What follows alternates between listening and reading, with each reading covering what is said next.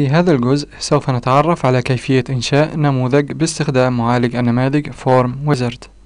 فلنفترض على سبيل المثال أننا نريد إنشاء نموذج لتعيين عرض خاص لمنتجات الشركة لفترة محدودة، ولعمل ذلك نضغط على المفتاح Forms من شريط الأدوات Objects، ثم نضغط على المفتاح New من شريط الأدوات الخاص بالنافذة Database، فيظهر المربع الحواري New Form، فنختار Form Wizard من هذه القائمة، ومن هذه القائمة نختار الجدول المستخدم كمصدر بيانات للنموذج الذي نريد إنشاؤه، فنختار الجدول Products من هذه القائمة.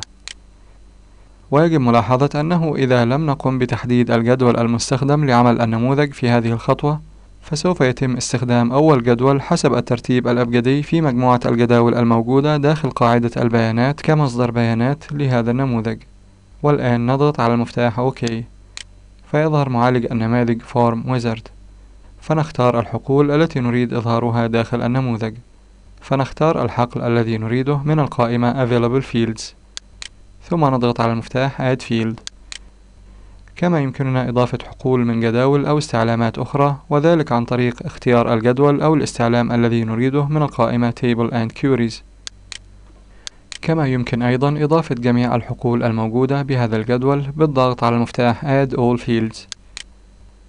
ولحذف أحد الحقول أو عدد من الحقول من القائمة Selected Fields، نقوم بتكرار الضغط على المفتاح Remove Field.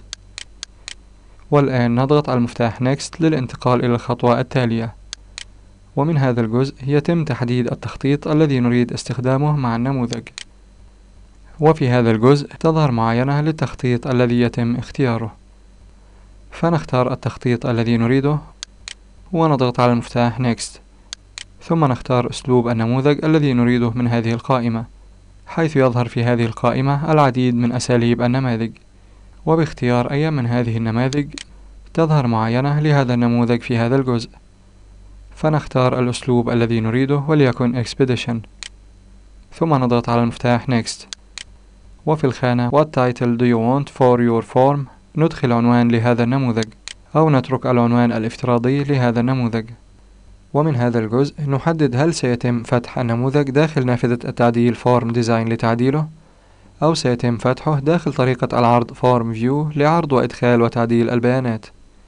فنترك الاختيار الافتراضي كما هو لعرض النموذج داخل طريقة العرض Form View، ثم نضغط على المفتاح Finish، فيتم عرض النموذج الذي قمنا بإنشائه داخل طريقة العرض Form View. ولإغلاق هذا النموذج نضغط على المفتاح Close Window، فيظهر النموذج Products الذي قمنا بإنشائه داخل قائمة النماذج الموجودة بهذا الجزء من النافذة Database.